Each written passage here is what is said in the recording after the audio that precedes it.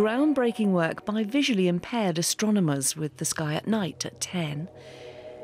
Last chance to complete the journey pole to pole now on BBC4, and Michael's hanging on till the bitter end.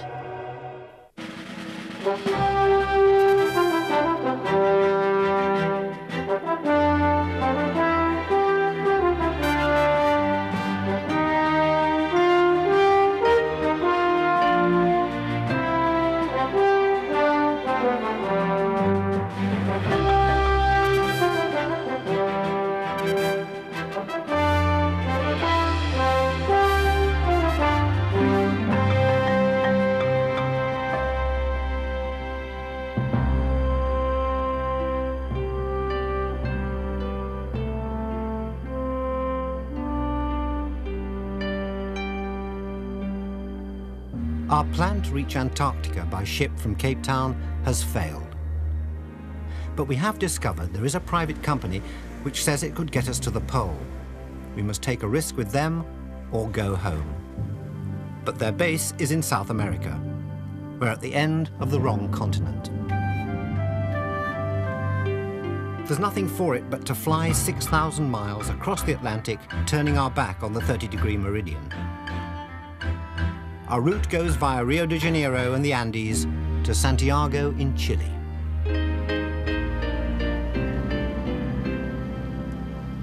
The Virgin is closed when I arrive in Santiago, but the view from the plinth is well worth the walk. In this well-ordered capital at the foot of the Andes, a celebration is underway. The band of the Palace Guards strikes up a rousing and oddly familiar refrain.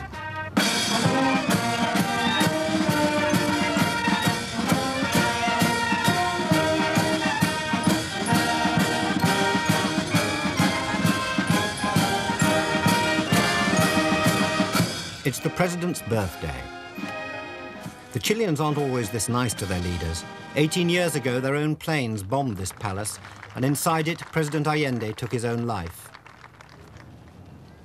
Chileans may seem a bit subdued compared with other Spanish-speaking South Americans, but there are many pleasures here.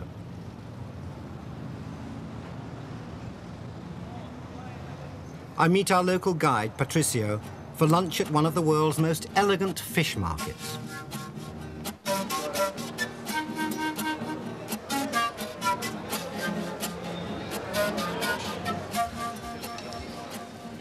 Both the cuisine and the music are local. Patricio, a musician himself, gives me the lowdown on the pipes they call cana. They're difficult to play. Yes, it is indeed. It's difficult to put in tune all the little pipes, right? And it's difficult to keep the tune on because you are playing long notes, and you have to be a strong muscle in your stomach to keep the air going.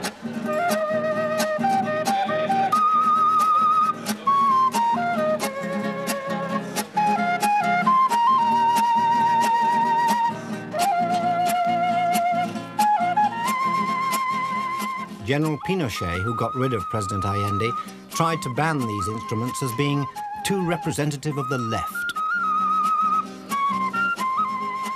He had more success with human beings. 2,000 of those he arrested are still missing.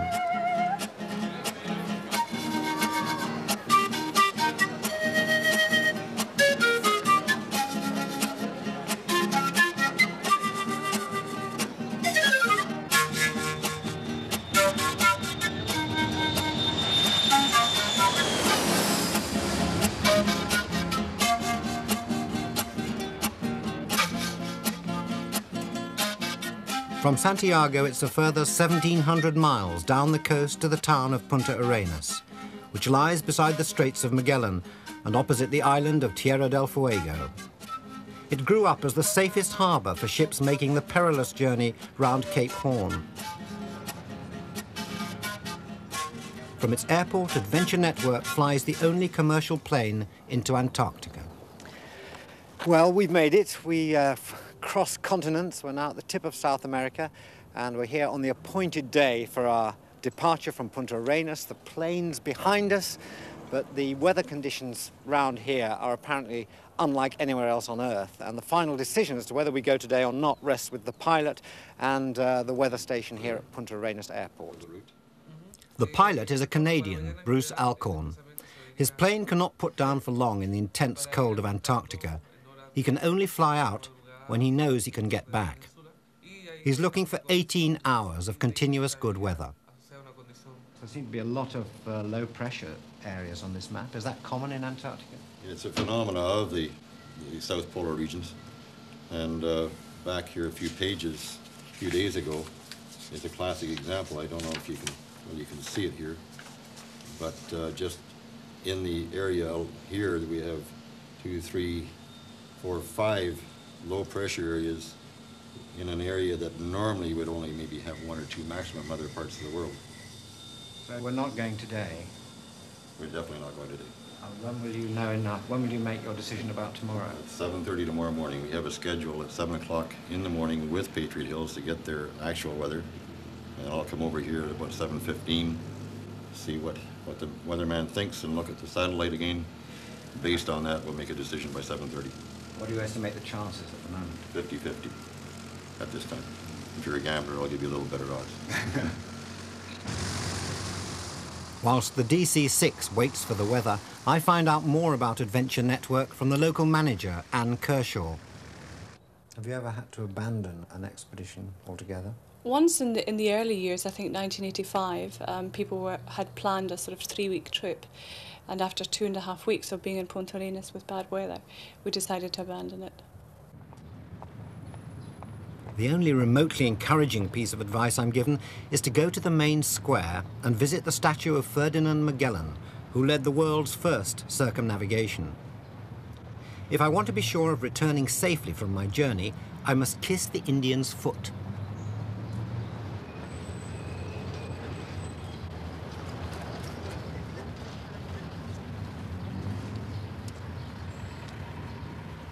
Well, now I can get back safely, but when can I go?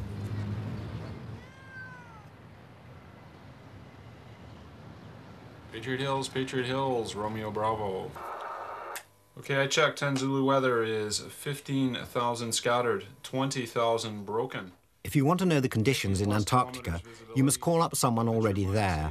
There's no high-tech weather satellite, just the radio. Okay, copy all. Bruce's plan as of this moment is to fly. The DC-6 will fly. Planning wheels off, 11 local. How copy? This is the news we've been waiting for. Back at the airfield, the engineers can start putting the plane together. Bruce's DC-6 was first put together in 1953. In aviation terms, it's a geriatric, taking on one of the most demanding journeys in the world. I've taken some risks to get this far, but none have made me quite so nervous. Well, as you can see, we're here. Action station's ready to go. After 24 hours on the edge of our seats, we're on the edge of our hotel beds in Punta Arenas. We've now been told the weather is okay to fly into Antarctica.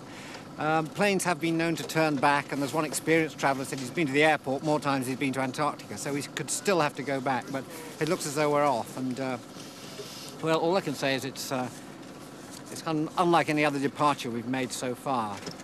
A bit alarming, a bit exciting. It really is a voyage into the unknown. Ah, well, here goes. The adventure starts right away. Just climbing aboard is a minor feat of mountaineering. And on this airline, you have to be your own baggage handler. When all is loaded, the pilot himself shuts the door for us. All part of the service. And is the only one who knows how to do it. Half the cabin is for freight, half for passengers. There are 25 of us today. Climbing out of here, I expect it to be a little bit rough. Be some turbulence over the mountains before we get over Drake Passage. The weather is generally good all the way. It's clear at Patriot Hills. And the landing at Patriot Hills is different. If you haven't experienced it before, the ice is a little rough. The airplane wiggles around a little bit. Lots of noise from the engines. It's quite normal. Don't be concerned about it. The seatbelt sign means what it says. Please, when it's on, be in your seats with the belt on. It's for a reason. I don't leave it on for nothing. And when the seatbelt sign's off, you're welcome to wander around the aircraft, come up to the cockpit, one or two at a time. If you're using a flash camera up there, please warn me first. It kind of startles the hell out of me when it goes out behind my head. And Willie and Rob will give you the rest of the evacuation stuff. And we'll see you in Patriot Hills. It'll be about 7 hours and 40 minutes, I anticipate.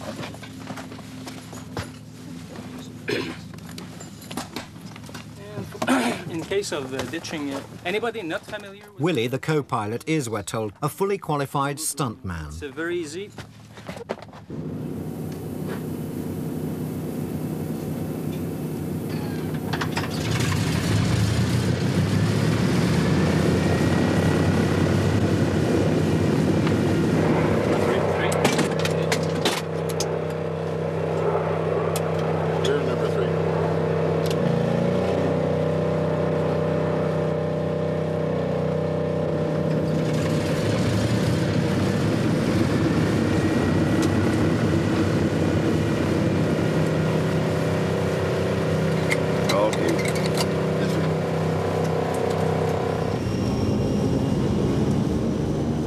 As Bruce finally nurses us along the runway, I'm seized by an uncontrollable reluctance to part with the surface of Chile.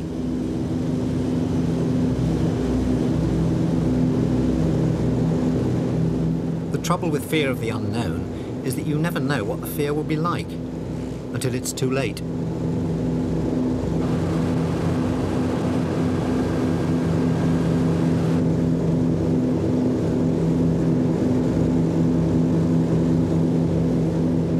Once clear of South America, we have a 1,500-mile journey to Adventure Network's base at Patriot Hills, Antarctica, which in turn is 600 miles from the South Pole.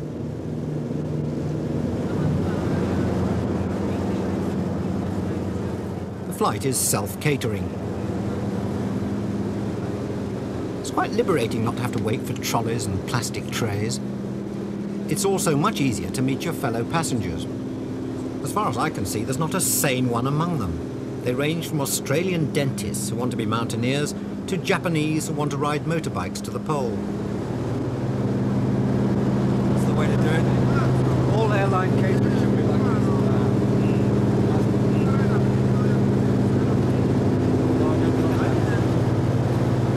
I pressed one once and it exploded. I don't touch them anymore.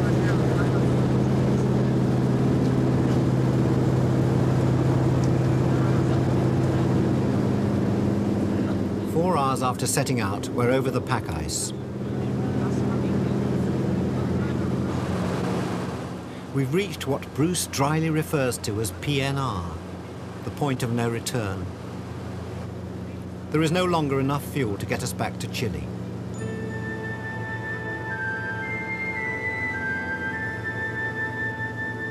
No one says anything, but the mood in the plane changes.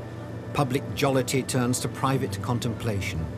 Everyone prepares themselves in their own way for what lies ahead.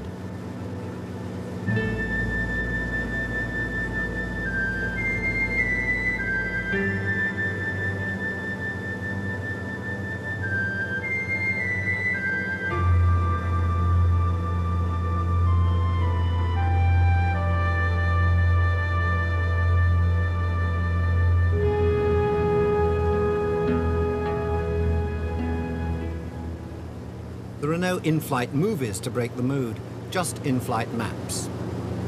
Rob, we've been going about 5.5 hours. Where are we now? Right, Michael, we've come from Chile over here. Our approximate track is the inked-in line. We're now south of the Antarctic Circle.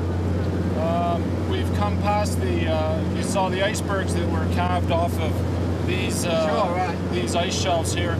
Was that real coast we've flown over yet, or was that just ice shelf? That's ice shelf extended from this island area on the west of Alexander Island. We're now coming up into the Ronnie entrance area, and we'll be coming over this coast shortly, and then on to Mount Rex and over the mainland proper. Yeah. How big are the icebergs? It's hard to tell from up here. I mean, what kind of size can they be? The ones that we've been seeing have been up to 1 kilometer or 2 across. Again, the scale is difficult from altitude. Yeah. There was an iceberg about, I 100 kilometers across. Yeah. The iceberg that, you know, would break off an ice shelf. Those happen only every few years, though. Yeah. Apart from, you know, your base at the Patriot Hills, what else is around this area here? Any other settlement? The next closest people would be at one of the scientific bases, either out on the coast or South Pole Station, at least 600 miles to the next closest humans from Patriot Hills. Yeah.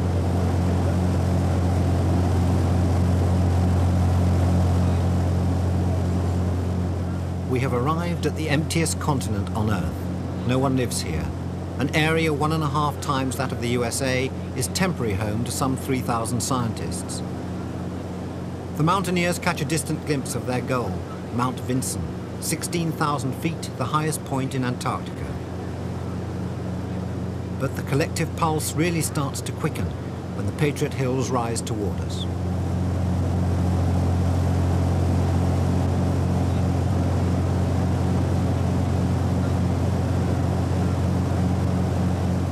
These are the tips of mountains submerged beneath an ice cap 15 million years old, and in places 3 miles thick.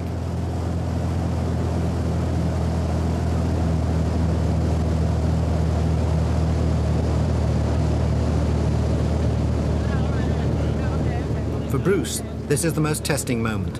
He must put down a 4-engined fixed-wheel aircraft on blue ice without using brakes.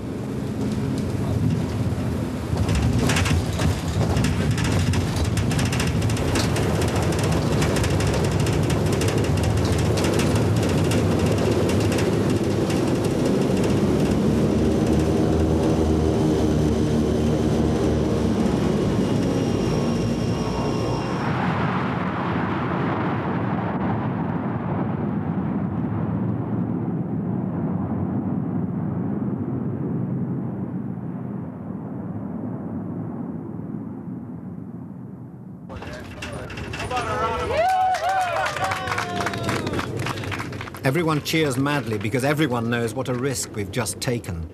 If anything had gone wrong, there are no emergency vehicles of any kind to help us here.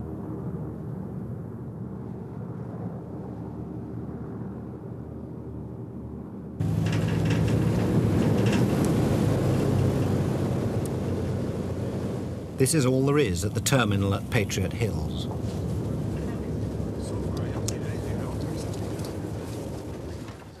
The plane must be turned round fast. If the engines are stopped for more than 2 hours, they will freeze up. There's no time for a personal welcome or a helping hand onto a new, unslippery continent.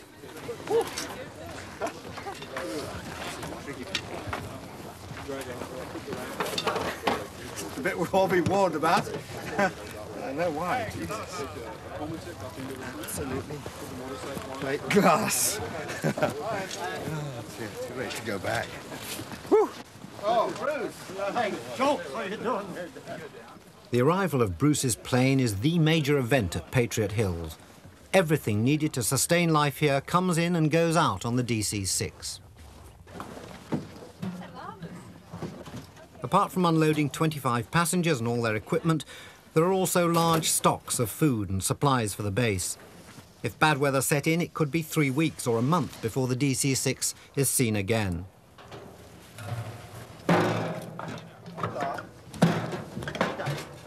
All the fuel has to be flown out here and the empty drums taken back. It makes it as expensive as Scotch whisky.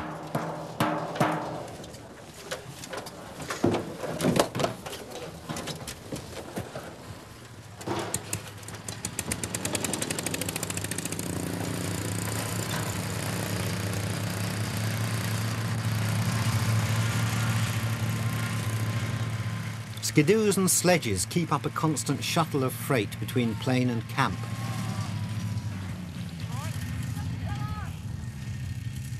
The rest of us, the human freight, walk. Conditions are good today. It's high summer and the temperature has soared to -6 centigrade.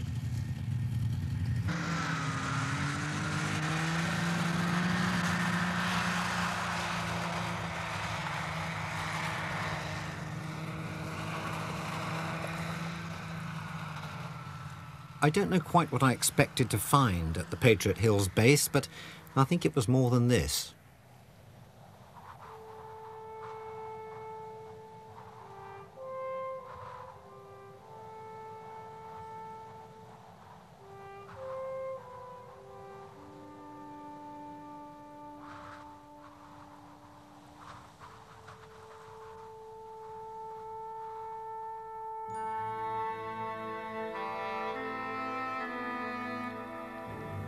Next morning, after a calm night of unbroken sunshine, I take my first faltering steps in the art of Antarctic survival.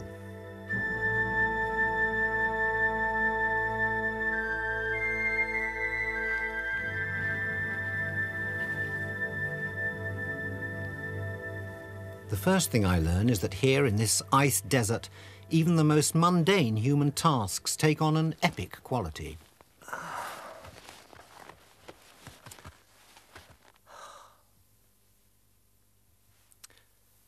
That is the most extraordinary view from any lavatory anywhere in the world.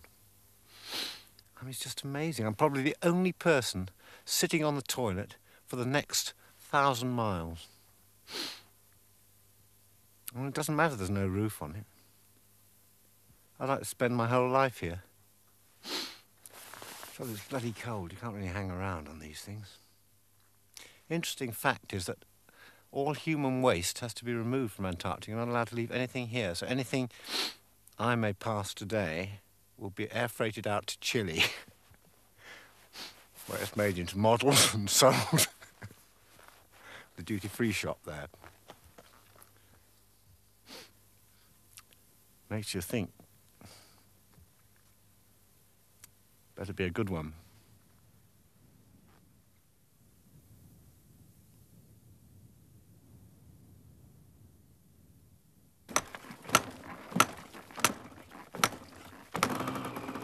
The Patriot Hills base is a unique gateway, distributing adventurers to every part of Antarctica.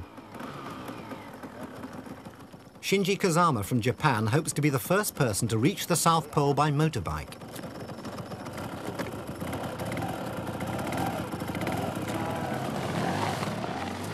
He's already ridden to the North Pole and halfway up Everest. He's accompanied by that indispensable aid to 20th century travel, a camera crew.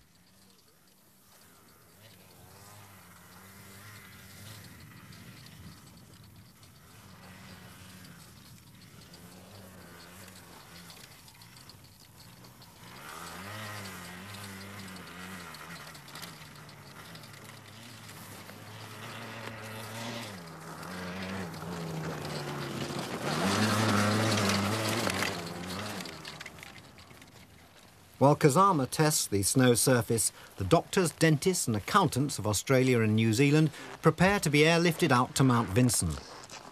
One of their leaders is Peter Hillary, son of Sir Edmund Hillary, one of the first 2 men to climb Everest. But just the actual logistics of an expedition like this, I mean, like catering. Give us a day's menu, what it might be like. Oh, it's a sumptuous variety of porridge in the morning and crackers for lunch and rice for dinner. I mean, doesn't that really sound a cordon bleu meal? How do you get people to sign up for this expedition? Well, I haven't told them about the menu yet. Can I just ask on a personal level, you come from an illustrious sort of climbing background. Your father was the first man up Everest. What was it like when you were young? Were you given any option but to become interested in climbing, or? Well, I think if anything, Dad really almost discouraged us from going to the mountains, certainly to climb. We went there skiing and things like that. So he really didn't particularly want any of his children to get into mountaineering. But I guess it's like, say, if you're brought up in a cricket family, you have a famous cricketer popping around every so often and asks the young myself, Peter, if he wants to go and sort of throw a ball around in the backyard, and it's a very infectious situation. You weren't given crampons in your Christmas stocking at the age of 3, or no, but I soon located where Dad kept all his, so I had no problem with equipment.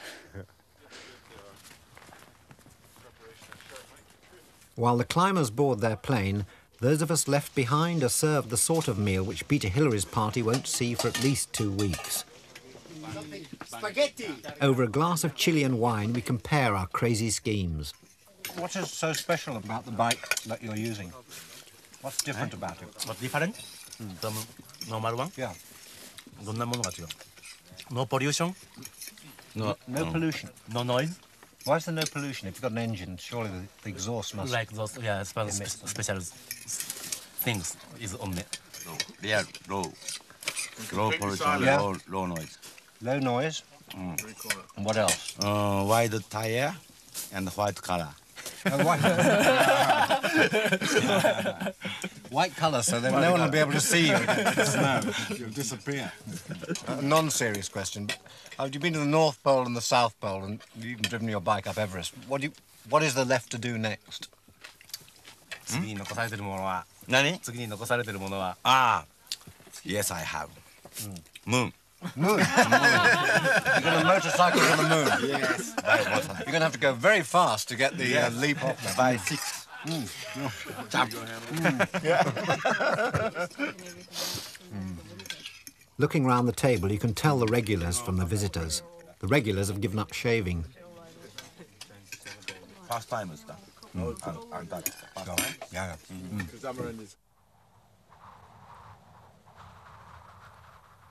But even the regulars aren't out here for long. The Antarctic summer lasts about 4 months. For the rest of the year, it's dark and intensely cold. There's no option then but to abandon the base. As Head of Operations Mike Sharp explains. We just take the whole thing down, pack it all in boxes and slide it into a snow cave. It's about 4 feet underground at the moment. It's just one big massive room which we have to dig out. What happens to the planes? Well, 2 of the aircraft go back north. They go all the way back up to Canada, and the third one's a Cessna, which we should keep here. And we just dig a big hole for it and bury it. The only thing that's sticking out is the tail. We cover it in boards and planks and canvas things. It's very good. It's very successful. We'd actually take the skis and the legs off and lower it onto a sled to slide it into this monster hole.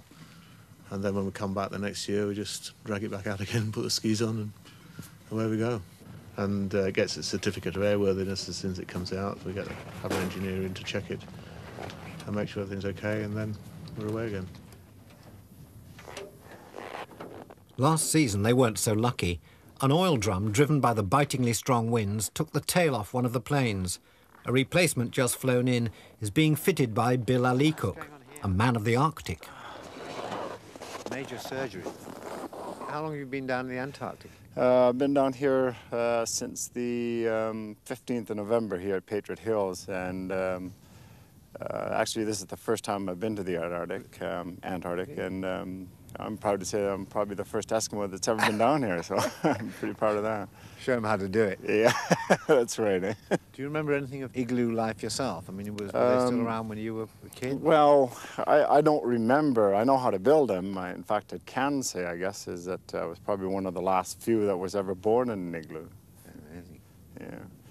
Well, you can finish the lavatory to put a roof on it. Someone started there. Well, is that your work? No, that isn't mine. I would never have air conditioning. Word is that if the weather holds, we could be going to the pole tomorrow. There's just time to ring home.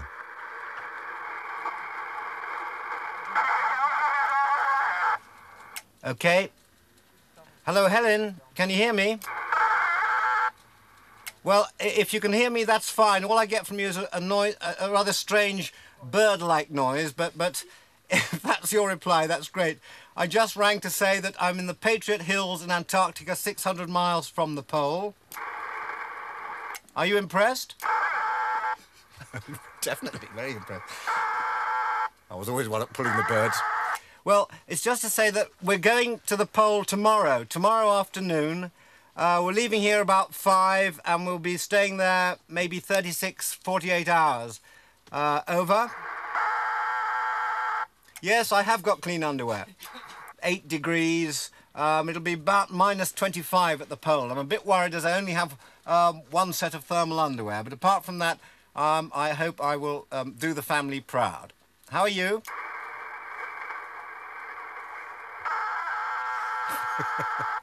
Are you? Well, I think you should try using the other one.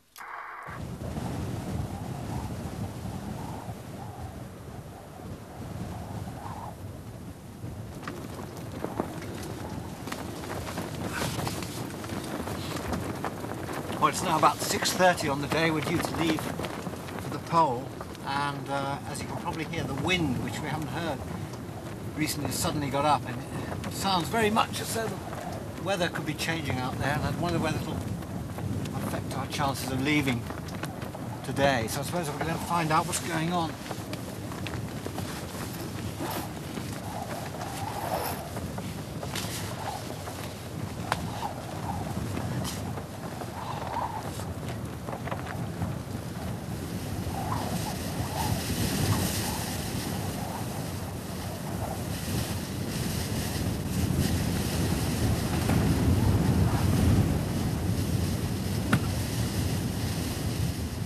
With the wind comes a vicious drop in temperature. But what's important is not how conditions are here, but how they are at the pole. Mike Sharp calls up the American base there. Yeah, South Pole, Patriot Hills. How is your present weather over? It may sound like Marconi's first broadcast, but this is a voice from the pole itself. I just pray that whatever he's saying, it's good news. It is. High pressure over the pole, and as the wind suddenly drops, there's nothing more to keep us here. First to take advantage of the improvement is Kazama, with the message he hopes to nail to the pole, though he doesn't quite know what it says. I can't read it. His backup team works almost casually. They could be planning a trip to the supermarket instead of a month on the ice.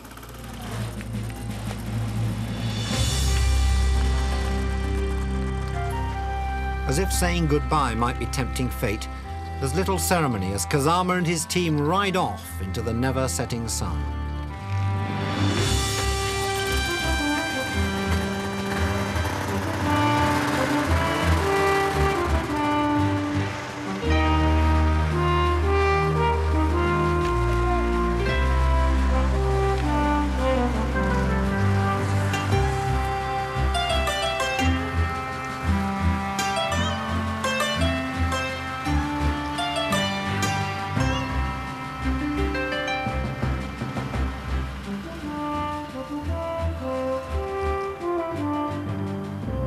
Their departure makes my feet even itchier, but it's late in the afternoon before our turn comes to load up. This tiny plane will be carrying 7 people, fuel drums and survival equipment. It's a single-engined Otter of 1950s design, and this is the single engine that will take us to the pole.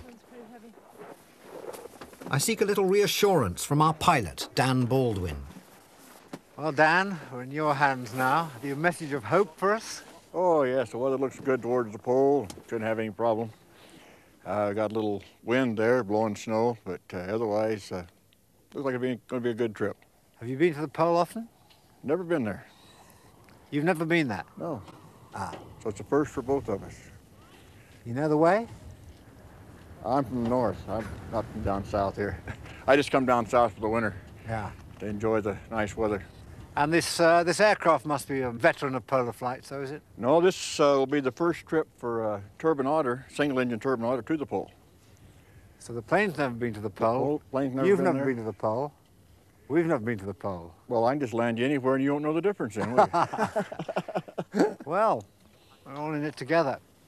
It's not a wheeled aircraft, this. What are we landing on? We're landing on skis. Are those trickier than wheels?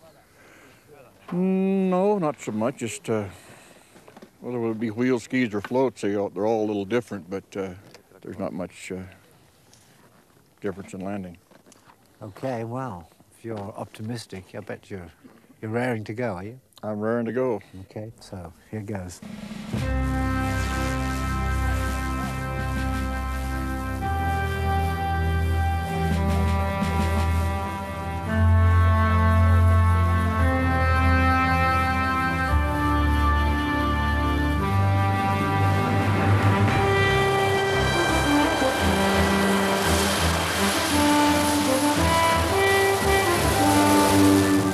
This is it, the last leg.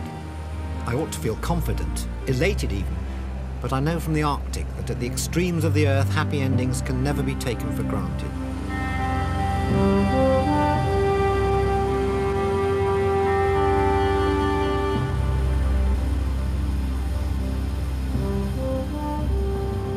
Rudy Driscoll, the company's other customer, only took up adventures like this in his 50s.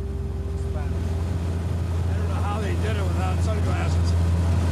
Now, the base keeps mountain range of the blue ice field, like a sort of little lake attached at the bottom of the mountain. Would you rather be doing it on skis, Rudy? No, frankly, I think this is a bit nicer. I wouldn't even like to cross that on a motorcycle. It's just such an expanse of white. I mean, I can't imagine how you could do it without getting totally disoriented. Yeah. No real landmarks around except for an occasional mountain. It makes you think how resourceful the early explorers were when they didn't really have navigation satellites or anything like that, electronics, radios.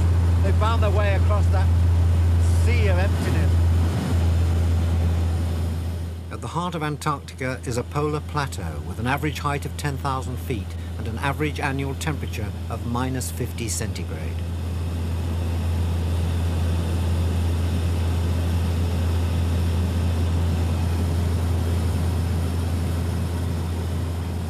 It's a 5-hour flight, but there's not much time to sleep. Halfway through, we must stop and refuel. First, we have to find the fuel. A chart gives a rough position, but the precise location is marked by a bamboo pole. Dan has never been here before, nor has his co-pilot, Scott, who, it turns out, is not a pilot at all, but a doctor.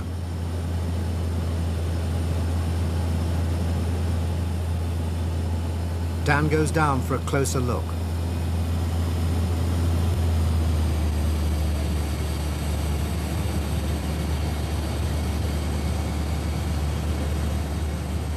No one seems to mention what happens if we don't find it.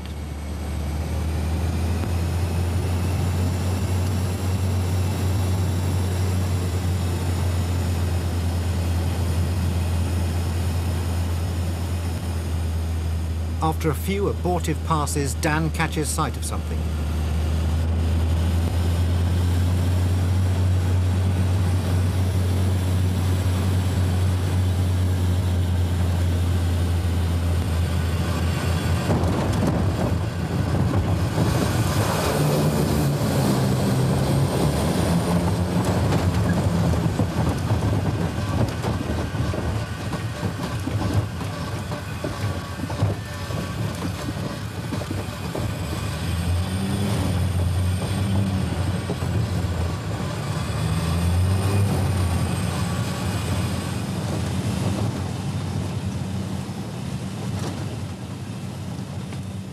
We've put down at a remote spot called King's Peak.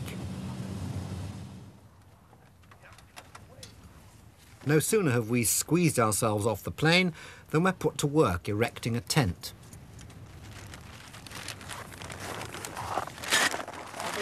Thanks, Michael. Scott the doctor supervises Rudy and myself. It is bitterly cold. The main thing here is to hang on to anything that might blow, because it'll be a long walk to Patriot Hills to get it. Blows back home, does it, automatically? Yeah. Return to sender. It's difficult to grip anything with these mittens on, isn't it? I'm just going to pin out one corner.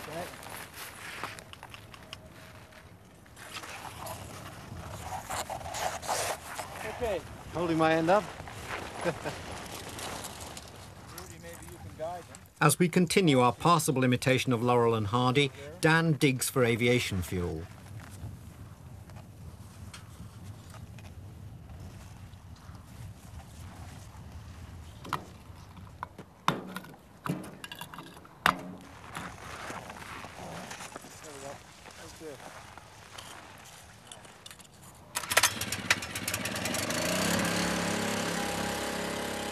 The pump works and the Otter's tank fills with what we hope will be enough to see us to the pole.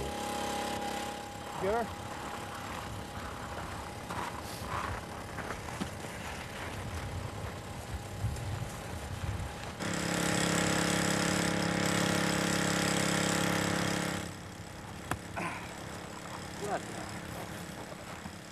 What seems like several hours later, we have the tent up. Only then does it become apparent why we've had to put it up in the first place.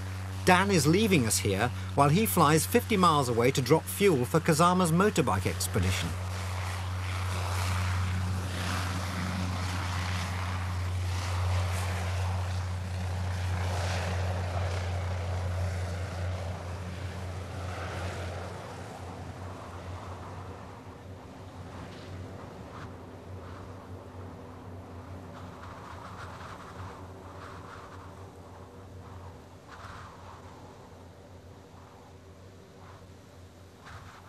Watching him disappear over the mountain fills me with foreboding. I don't think I've ever had such an acute sense of being nowhere.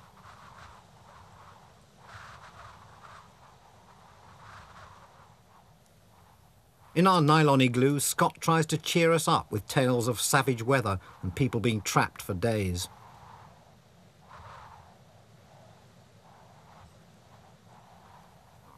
At last, there comes the sound we've been waiting for.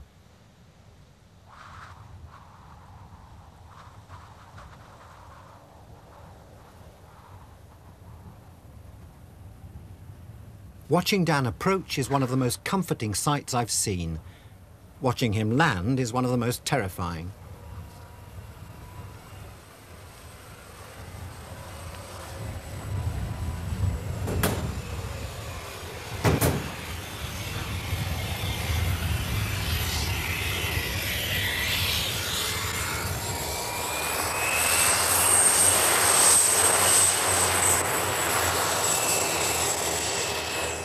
We take the tent down again, and after one last weather check, Dan sets course for the pole.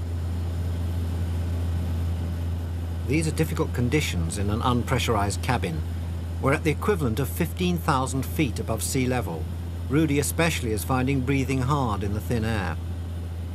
Scott administers oxygen.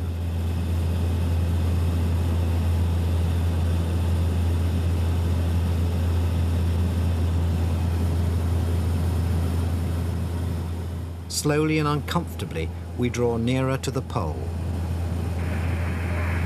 South Pole, 58 Juliet Hotel, do you copy, over? 58 Juliet Hotel, South Pole. Roger, we're about 15 minutes out inbound. How's your weather? I have a couple of pieces of information for you. When you land on the skiway, you'll see a number 9 marker and recommend to pull off well off the runway and park the plane there. How copy? Yeah, you're coming in 5 square there. Roger that, and I've got one more little piece of information here. There is no certified runway or airfield available, and the U.S. government cannot authorize a landing. How copy? Roger, we copy that. Okay, have a good landing. So we're brought down to Earth. The goal of our 5.5-month journey is within our grasp, but the radio conversation with the base is a reminder of an awkward truth. No one really wants us here.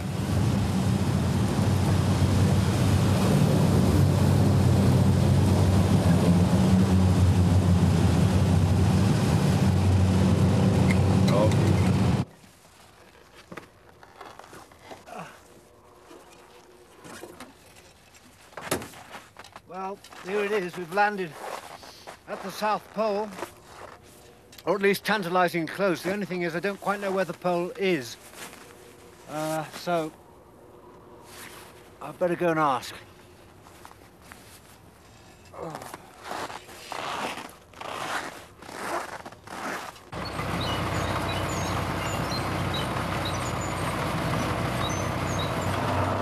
This is definitely not what I expected.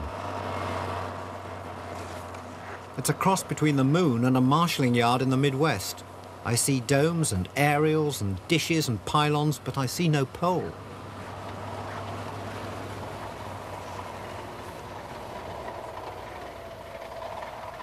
How ironic it is that at the center of the world's most unspoilt wilderness, the needs of science have created a building site.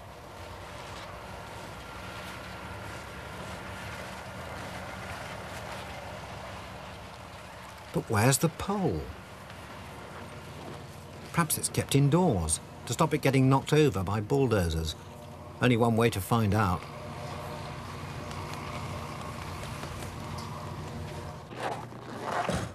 This is the heart of the Amundsen Scott South Pole Station, established by the Americans 35 years ago. It's an extraordinary feat, proving that even at the most inhospitable place on Earth, life as we know it can survive.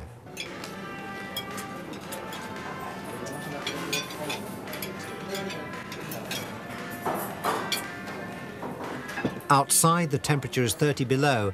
In here, they can wear Bermuda shorts and eat chili and blueberry pie.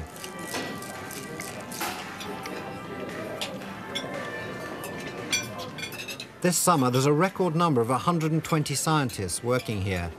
One of them must know where the pole is.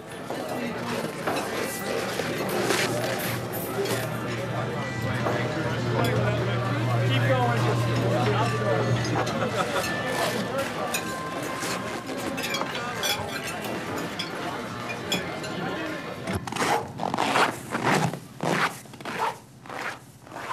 Well, now I know where it is, but not which one it is.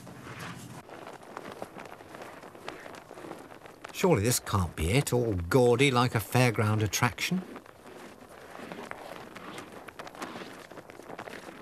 Thankfully not. This is what they call the ceremonial pole. Politicians who get this far like to be photographed here. At last I see it.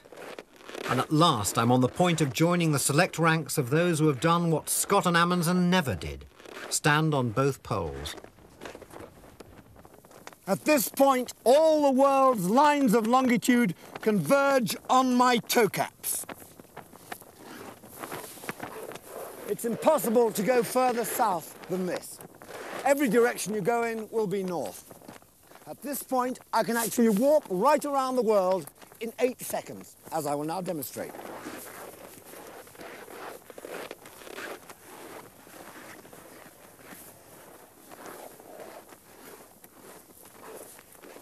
It is the end of the world. It's also the end of our harebrained migration from north to south.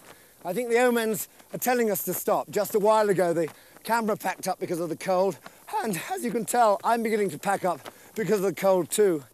It's minus 30 degrees centigrade here. With wind chill, that's about minus 50. We're also at an elevation of 9,000 feet, so there's altitude sickness to combat. But I think it's just that after 5.5 months on the road, the body is finally saying, pack it in.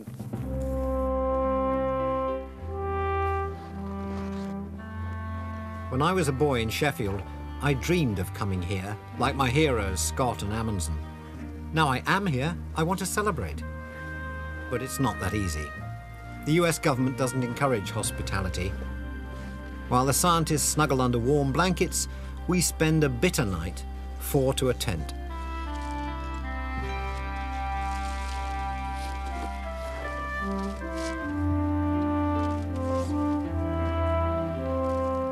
But I can think of no more fitting end to our pole-to-pole journey than to say, I'm glad we did it this way.